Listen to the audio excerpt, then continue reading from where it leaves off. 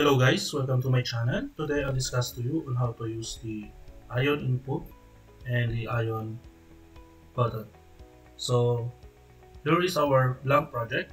We'll be trying to modify this output and we will make a simple application that add two numbers. Okay, so let's start. So let's modify the source code by removing this or the content of the container.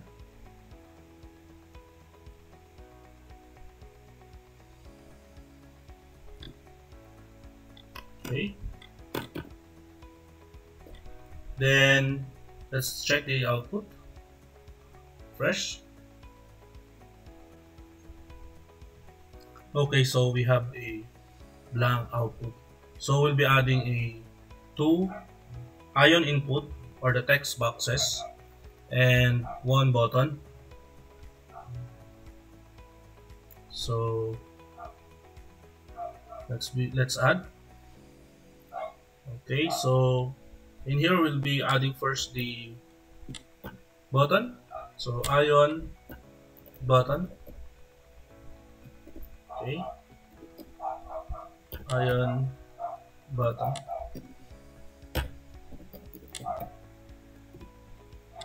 And then let's say compute. Okay,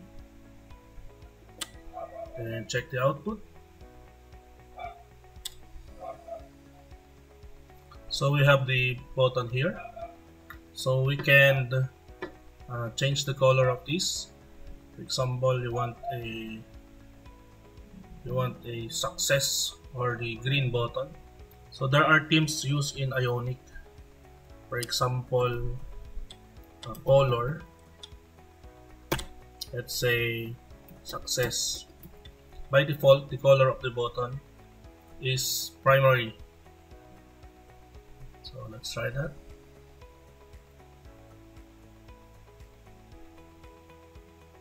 Okay, so we have the button here which is color green. Then we'll be adding text field. In Ionic, we call that Ionic input. Okay, so Ion input. Then Ion input. Ion input dash. Okay. Then we'll be adding a placeholder.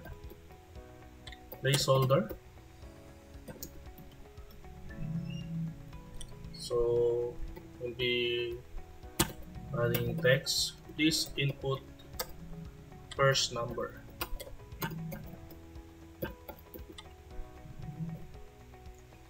Then check the output. So we have here the please input first number, our first Ionic input. So we'll be adding a label. So we can group the Ion input and label by using the Ion item. So we'll be enclosing Ionic input or the Ion input and the Ion label with Ion item.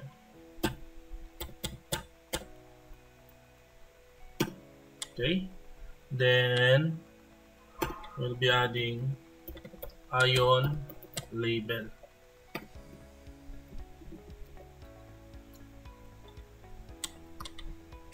Ion label. Then we'll be adding label here. First number. Let's say first number. Okay, Control S. And then let's check the output.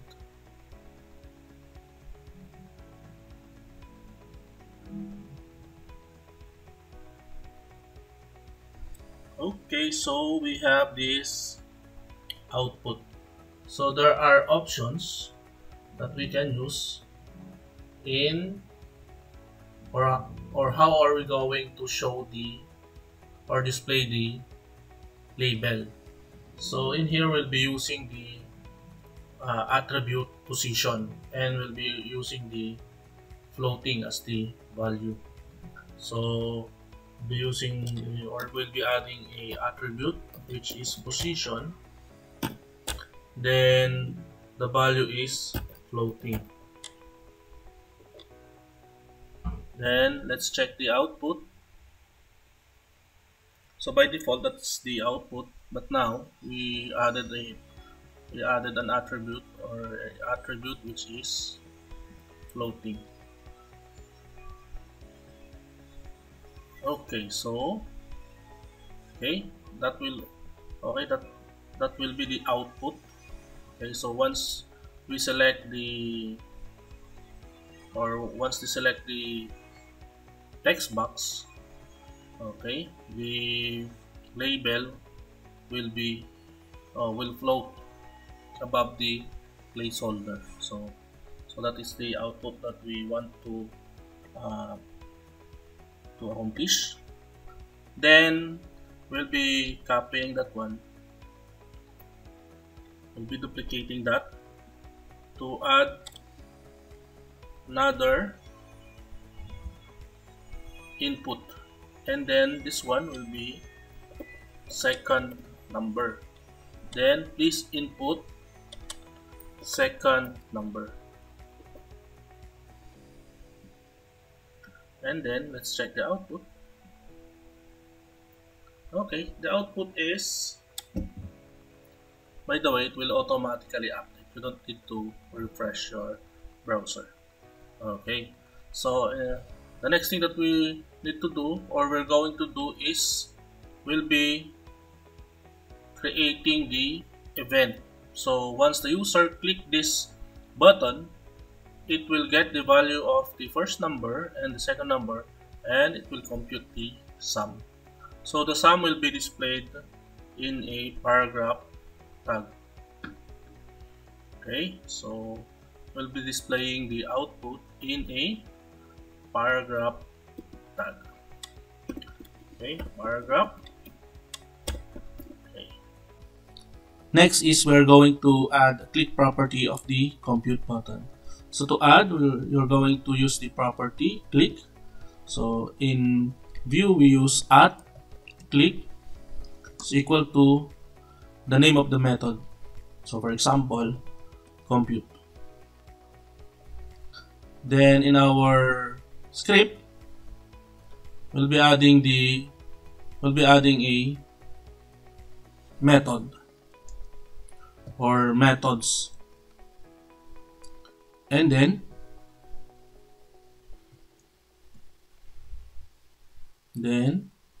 methods, and then we'll add the method compute. Then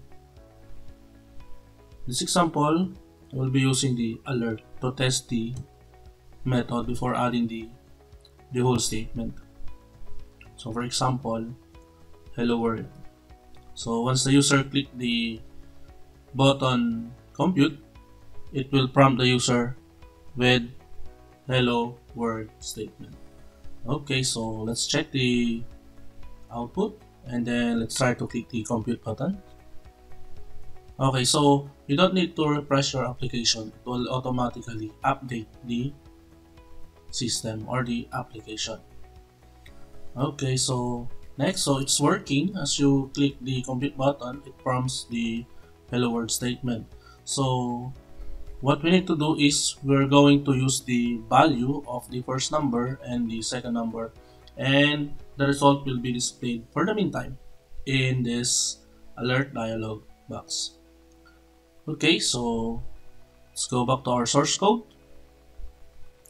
And then in here, we'll be using the B model to bind the data on our IonInput.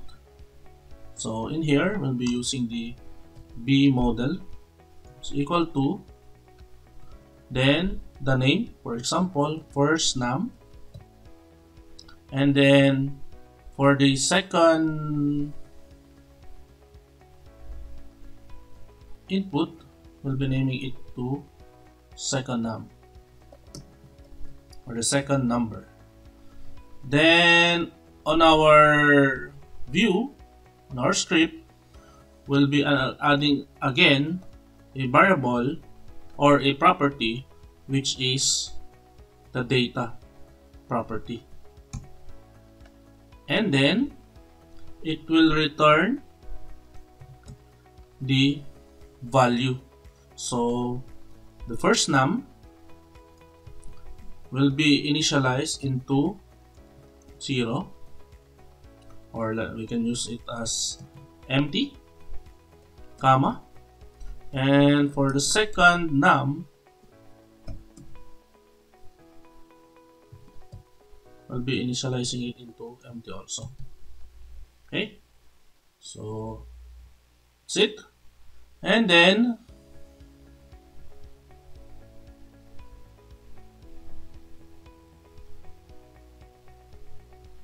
okay, let's check first the second num. Okay, so okay, the spelling is correct. And then in here we'll be creating a formula, but first we need to define a variable where we are going to store the result. So for example, let sum is equal to 0, semicolon, and then sum is equal to first num, or we need to use this property, this dot first num plus this dot second num, then semicolon. The next part is we are going to display this using the alert statement. Okay. Okay. Problem with that is, okay, so okay, it detected that the sum, okay, is has a data type of a number. Then we are storing a string in it, so we need to convert this into number. So there are many ways to do that, but in this example we'll be using the number function. Then automatically the value of first num will be converted to number. Okay, and then let's check what will happen. So then let's wait. Okay, so our application is already correct. Okay, and then let's check the output. So we'll try to input a value, let's say 20 plus 30. So the expected output is 50. So let's try to click the compute. Okay, so hello world, still hello world. Why? So problem. Let's check the source code. So I discovered the problem. We forgot to define our ion input and our ion button in here. So we need to import that. So since we use the ion input, okay, and the ion button, we need to define it here in order for us to manipulate that component. Okay, so ion input and ion button. So that is our problem. So that's the reason why the result is not displaying properly. So ion input, so anything that you are going to use on your application, you need to define it here, especially if you are going to manipulate the property of that component. So since we are manipulating the property of the ion input and the ion button, so we need to specify it here. Okay, so just wait for a few seconds before the IDE process ion button. Okay, then we have the here, and then refresh.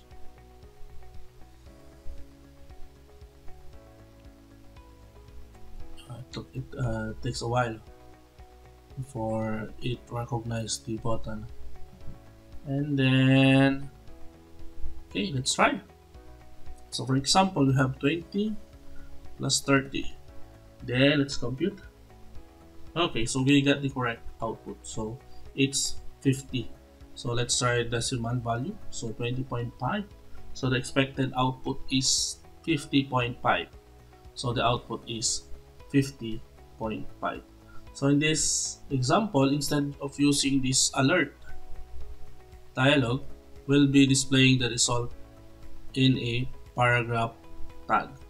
Okay, so we'll be defining a variable again in here, and we'll be naming it as result.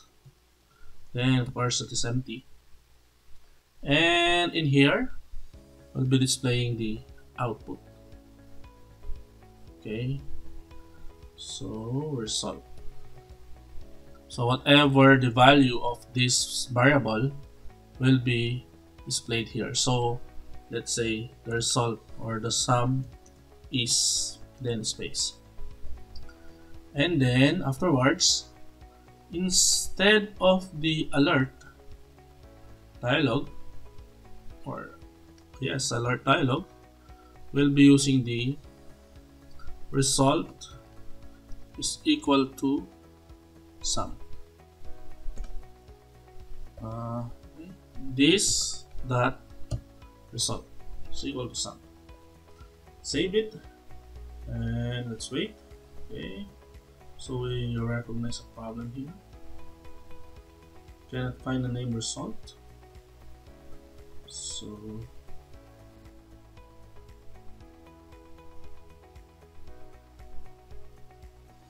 okay, so we can define that as a number sample, so that we can will not have any problem anymore. Okay, so we initialize it to 0, so that we will not have any problem anymore. Okay, save, and then let's try. So 30.5 and 20. So let's try that. So the result is 50.5. So let's try another number, 40. So the result is 70.5. Okay, so that's all. Thank you for watching. See you on our next videos.